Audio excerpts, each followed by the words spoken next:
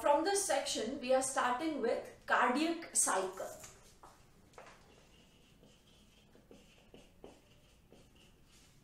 To understand this cardiac cycle, we need to also remember the structure of heart, and then we will be able to understand how this contraction and the movement or flow of blood takes place in the heart. That is the cardiac cycle. It is completed in two parts basically, but we will classify it according to the sections. So in cardiac cycle, there is contraction of heart and relaxation of heart. So contraction of heart or different compartments. Contraction is known as systole and relaxation is known as diastole. So we classify it according to these words, systole and diastole. Now when we say systole, that means contraction. And if we are talking of auricular systole, that means we are talking of auricles contracting. And if we say the auricles are relaxing, then we call it auricular diastole. And as the name says, cycle, that means it is going to continuously go on in a systematic manner. So we'll quickly draw a small diagram of heart so that we are able to correlate the changes as we discuss the auricular and ventricular contractions and relaxations. So this is the heart, the four compartments, and we are not going to label anything here. Just for our reference, we are keeping this. So from here, the superior vena cava enters, then inferior vena cava and coronary sinus. This is the right auricle. Left auricle is receiving oxygenated blood from pulmonary veins, and there are four openings here. So this is left auricle. From here, the blood will be taken by, so I'm going to show this here, and this is the pulmonary artery which is going to take. This is the valve which we call the semilunar valve, and from here the aorta is going to arise, and we are not erasing anything because we want the reference of all these things. So this is aorta, this is pulmonary artery, right ventricle and left ventricle. So now let us start with the upper compartment. We can start from anywhere because it's a cycle, but we will start from here. Auricular systole. So the first stage is auricular systole. That means auricles are contracting. When auricles contract, whatever blood they have received from the pulmonary veins, that is from lungs, the oxygenated blood, and deoxygenated blood from superior inferior vena cava. So when auricles contract, what all things are going to happen, that is what we will write down in this particular part. So first thing, when auricles contract, the blood comes into their respective ventricles. So first point, blood is pumped into respective ventricles. That means from the left auricle into left ventricle, this is the blood is going to come here. From right, auricle to right ventricle, the blood is going to come here. This is deoxygenated blood, this is oxygenated blood. One thing. What is the situation of the auriculo-ventricular valve? That means we are talking of these valves. The right auriculo-ventricular and the left auriculo-ventricular valve. This is tricuspid, this is bicuspid valve. So here both auriculo-ventricular, left and right auriculo-ventricular valves are wide open, so that the blood from the auricles can flow into or can be pumped into the ventricles. So left and right auriculo-ventricular valves are open. We have also seen that the inferior vena cava has valve here and coronary sinus also has valves. So the valve of coronary sinus, that is sebaceous, and valve of inferior vena cava, that is valve of eustachius.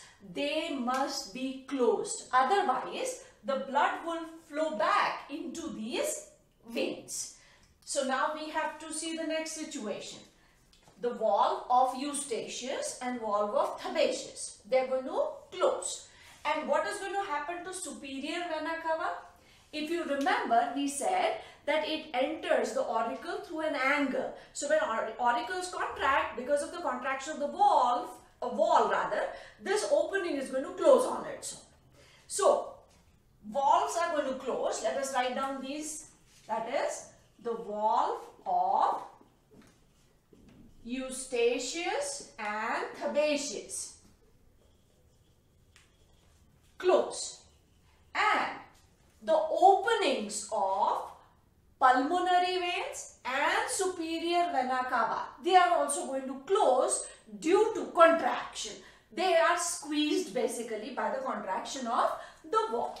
So opening or openings of pulmonary veins and superior vena cava close, so that all the blood from the auricles is pumped into the ventricle. There is no backflow of blood from auricles to these veins. What is happening is auricles are contracting. When they contract, the blood is pumped into respective ventricles. For this to happen, the auriculo-ventricular valves, they must be open. And the valve of eustachius of inferior vena cava, valve of sebaceous, that is of coronary sinus, these valves need to close to prevent the backward flow. Plus, superior vena cava is not having any valve and pulmonary veins also do not have valves, but their openings automatically get closed when the auricles contract. So this is also closed. Now for all this thing to happen, that is for auricular systole to take place, the time period which is required is 0.1 seconds. That means auricular systole lasts only for 0.1 seconds. Now the blood is into the ventricles. So the next stage is going to be ventricular systole. This is ventricular systole. That means now the ventricles are going to contract. And again, we'll see what all changes are going to take place when ventricles contract. We have also seen when we were talking about the structure that the walls of ventricles are much thicker as compared to the wall of auricles. And the wall of left ventricle is 3 times thicker than that of the right. It is basically, where are they pumping the blood?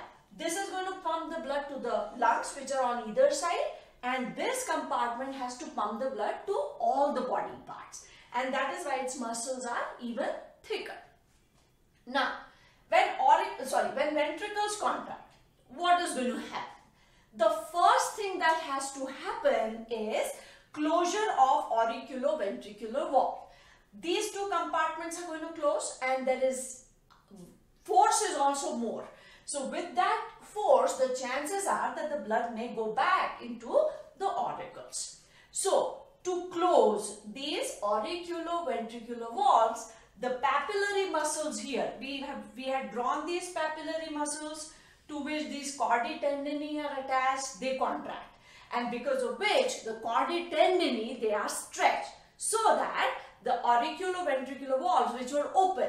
Now let us come back to this. When auricles were contracting, the auriculo-ventricular valves are open like this. Now, when ventricles contract, these valves should close and they should not move backward.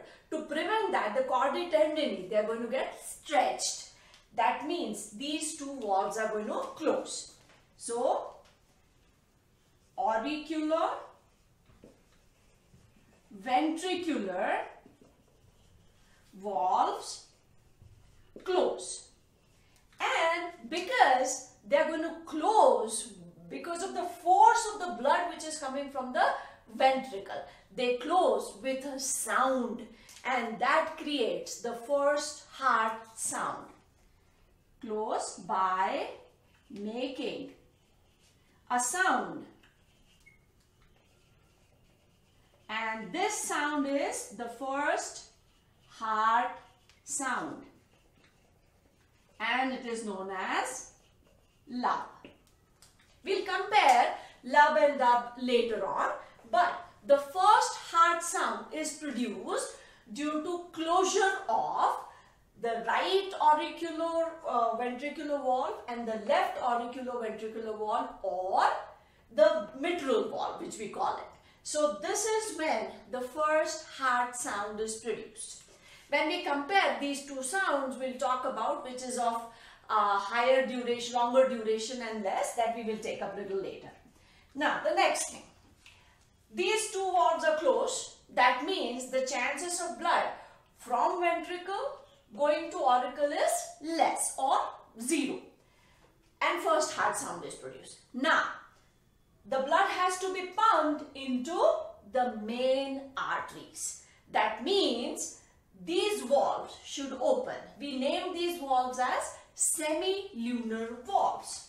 So semilunar valves of aorta and pulmonary artery, they open so that the blood can be pumped into the main arteries. Now what has happened when ventricles were contracting? To prevent the flow of blood from ventricles to the auricles, auricular ventricular valves close, and their closure is with a sound, and that sound is the first heart sound. Now the blood has to find its way to the arteries. To allow that, the semilunar valves of aorta as well as of pulmonary artery, they open so that the blood goes into the main arteries. The duration or the time period in which ventricular systole is completed is 0.3 seconds.